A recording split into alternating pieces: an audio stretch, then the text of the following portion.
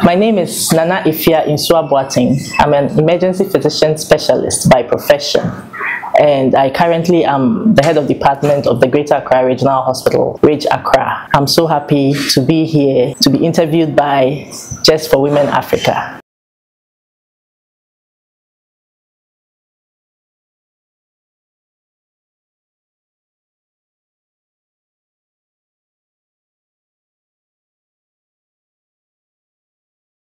When I completed my medical school, I started house job, and house job was with internal medicine. And what I realized was there were a lot of, I don't want to say there was no structure, but there were a lot of gaps that needed to be filled. So fortunately, unfortunately, when I completed and I left for the district, which was Ejura, I was there when a good friend of mine called me and she was like, "Small, emergency medicine has started." I was like, "Where?" She was like, "Oh, Kumasi, and they need residents, so come over."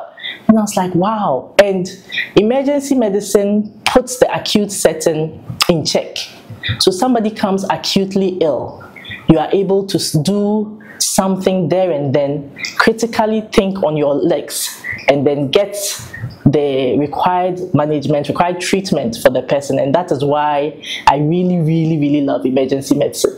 The challenges have been there. As a young doctor, most of the challenges were, it had to do with infrastructure, it had to do with training, resource-wise. But then as time goes on, emergency medicine is picking up. Emergency medicine is just 12 years in Ghana, but then it's picking up and we are able to do things that were not being done initially when we started.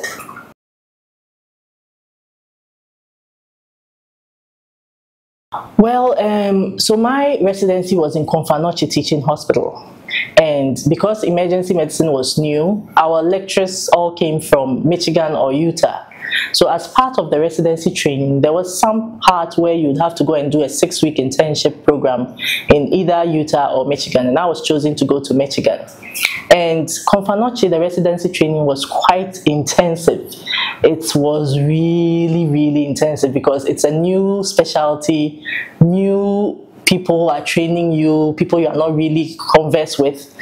And with the internship in the US, it provided the needed exposure, I would say. And one thing I actually really learned there was, so there was this guy who, he was a doctor who was doing an incision and drainage for an abscess.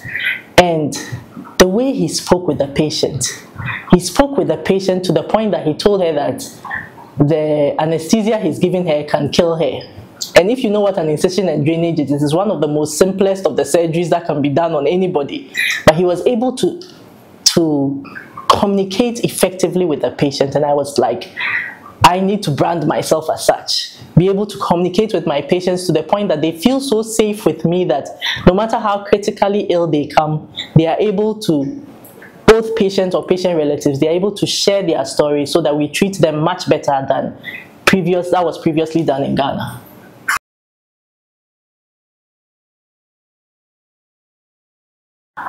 So one of the major gaps that we face as, should I say, as a society, is personnel.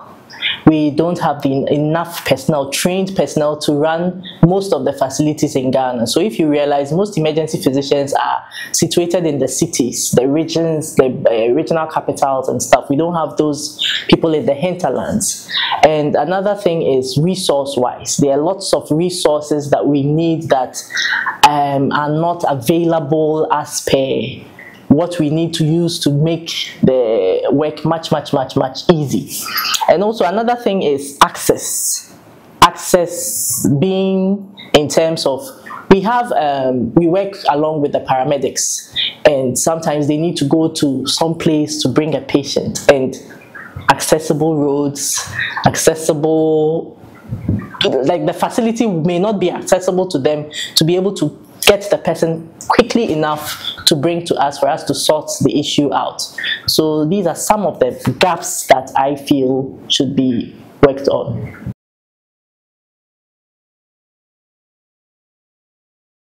I always say that if somebody wants to go, I don't have a problem, because sometimes they say experience is the best teacher.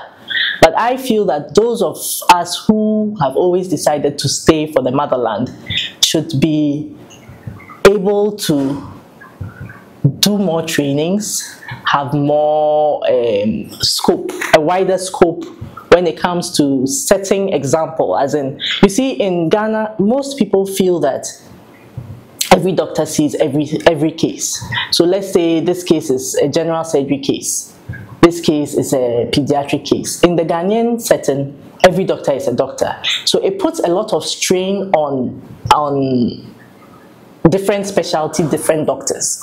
Because if a patient is coming from home to come and see me, and he comes and I say, oh, wait for your doctor, they might feel that I am supposed to see because I'm also a doctor. So I feel that with the brain drain and everything, those of us who have decided to stay in Ghana should have a focus where advocacy should be one of the things we do. Advocacy is in why do we need to keep working in Ghana? Access, as in training programs, should be available to us all the time so that we get better. Because I, being someone who has been able to experience some form of Ghana, some form of somewhere else, has been able to make that decision outright that I do not want to go anywhere. But there are people who don't have that, who have never been anywhere but have made up their mind that they want to leave. So we should have that thing where we are able to advocate, we are able to train, we are able to make places accessible to other doctors so that when they go, they know that they will make that decision that I want to stay in Ghana and help the motherland, or I need to leave and better myself and come back. But it is a mentality thing, honestly. So I don't know how it would help we can stop it.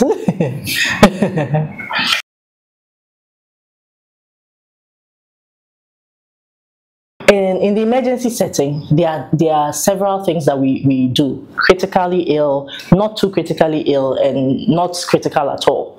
And when the person comes, let's say, like you said, a bad car accident comes, there are people in the car accident who will be very critically ill, and some people who may not even have been scratched, but they all need to be seen. So there's a triage setting. The triage is where the patients are sorted out, and we use the South African triage scale to sort them out. It's a color-coded system where red is very bad and green is okay. So we use the color codes based on the person's vitals and then some things we call discriminators to be able to sort the patients out as per how bad they are. So after that, we send them to the appropriate color-coded areas. And then we have our resuscitation bay where all the action happens. So some of the time, patient comes really bad, we wheel them straight from maybe the ambulance or the private car that they brought straight into the resus bay. Or maybe if somebody has already been admitted to the emergency and is lying there and then deteriorates, then we send them there. So that is where we do all our CPR. Sometimes we put people on life support. Sometimes we put people on medications to help them bring up their BPs or help them wee-wee or help them do what we want them to do as per the objective of the patient.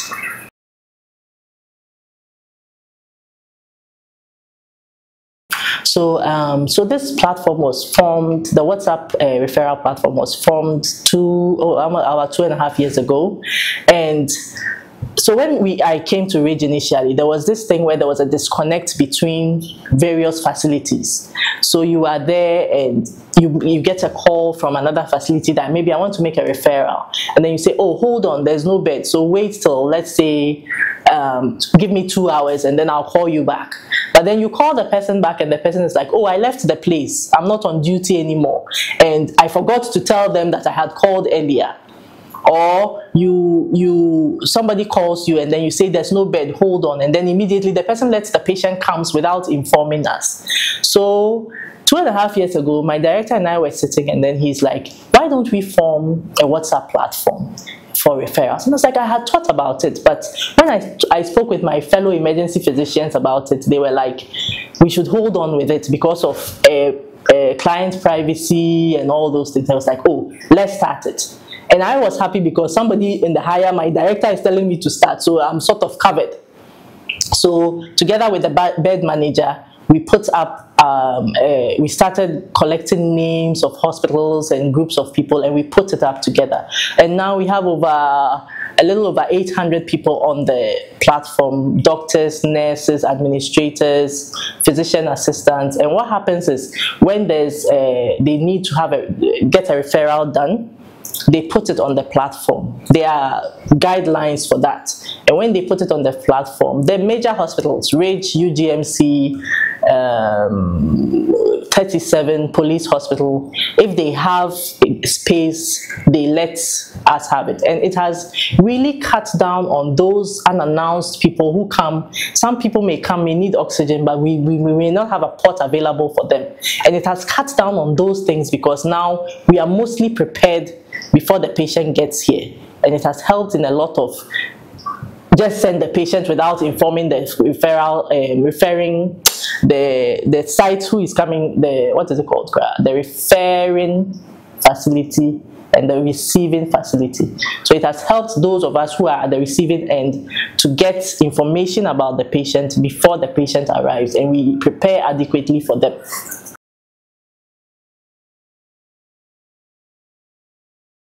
The first thing is support. And fortunately for me, aside my nuclear family, I have an extended family that works a lot. So I have a lot of support from them, and then from the kids' dad too, I have a lot of support. And it helps in so many ways, because there are times where you need to work long hours. When this department was being set up, I was doing 8 a.m. to 8 p.m. every day, Monday to Friday. And that time I had just had my second born. And I always used to say, it got to a time he could not even recognize me as his mom, because it was his granddad and the nanny who was taking care of him more. Mostly when I leave the house, he's asleep. When I come back, he's still asleep. So I feel that with the support, the community support around you, they say it takes a village to raise somebody. The community support around me helped me. Secondly, balance. Balance between work and home. There are times where this work is so frustrating that if you are not careful, when you get home, you pour out your frustrations on your kids and the people who are there with you. But I've been able to sort of balance that out, and it has helped me a lot in separating work from the home. So the kids don't mostly even know what happens at my workplace here, and it helps me.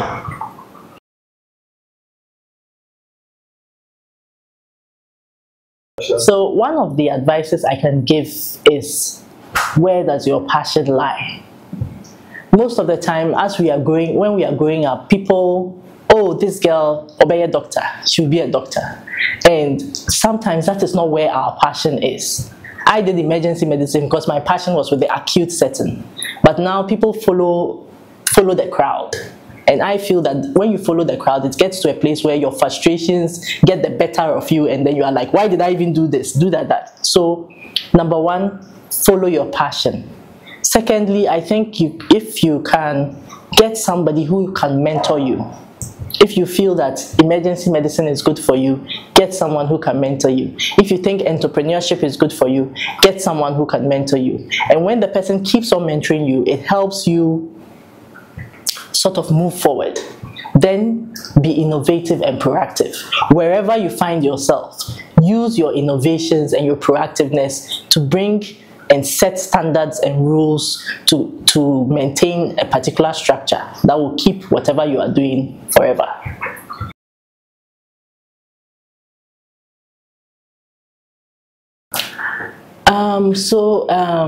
Emergency medicine has moved forward from the time it started, and I feel that in Ghana, advocacy is what would help move it forward. And the future of emergency medicine as it stands in Ghana, it's bright, it's really bright, because now every single person who becomes a house officer wants to know something about emergency medicine.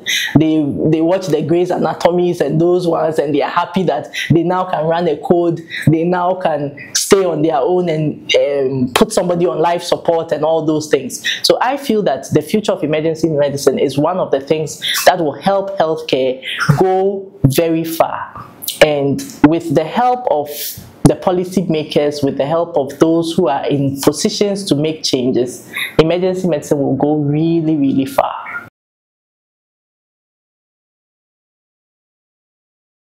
So emergency medicine is awesome. It is one of the things, one of the places in Ghana that I would assure you as a female, it is one of the places you will enjoy, because aside being a critical thinker, it also is one of the things females we do a lot is multitasking. And emergency medicine is a place where we multitask a lot. So I would encourage every female medical doctor who doesn't know what to do or who already knows what to do to come to emergency medicine, because it will help you build your confidence. It will help you be one of the best doctors you can be ever in the world, and it will let you know that yes, you are making a difference in people's lives.